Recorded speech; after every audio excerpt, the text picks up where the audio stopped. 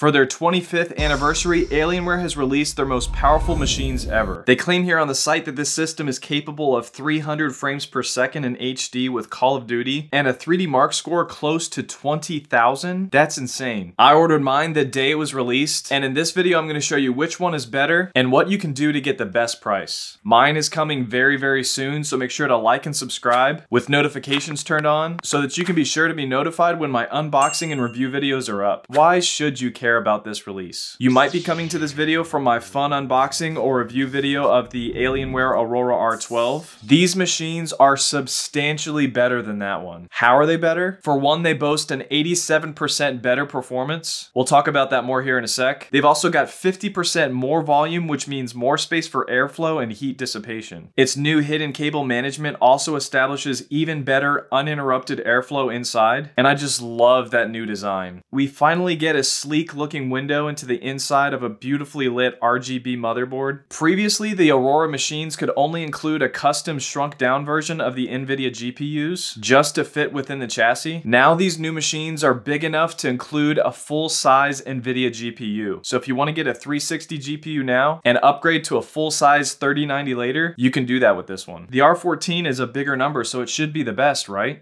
Wrong. The R14 has the same AMD CPU and the same DDR4 RAM as the previous R10. The only real difference with the R14 is the actual chassis. You're still holding on to the past with this new machine. The R13, on the other hand, way more future-proof. It now includes the latest 12th gen Intel CPU and PCI Express 5.0. It also has Alienware's Cryotech cooling technology within the liquid-cooled version. You may have seen in my Alienware X17 review that Cryotech cooling technology did wonders for thermals. Alienware laptops used to run really hot compared to the competition. Not so much anymore with this technology. And last but certainly not least, it's one of the first machines out there to get a taste of that new DDR5 RAM. Currently on the Alienware website, you can get up to 4400 megahertz with this RAM. Initially, DDR5 RAM is supposed to be 50% faster, but eventually it'll have up to a 165% higher data transfer rate than the previous DDR4 RAM. Also, every single stick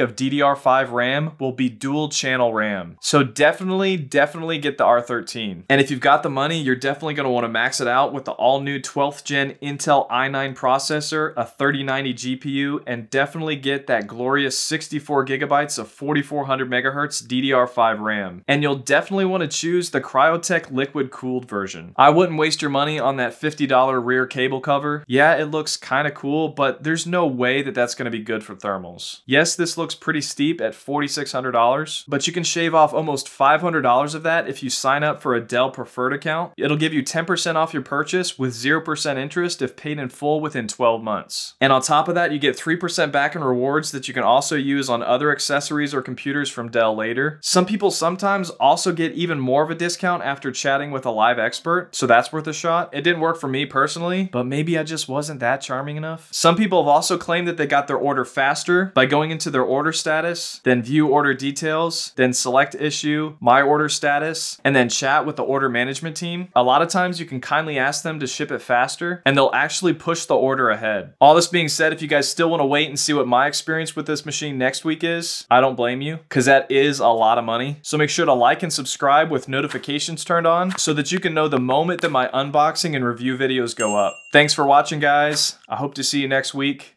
God bless.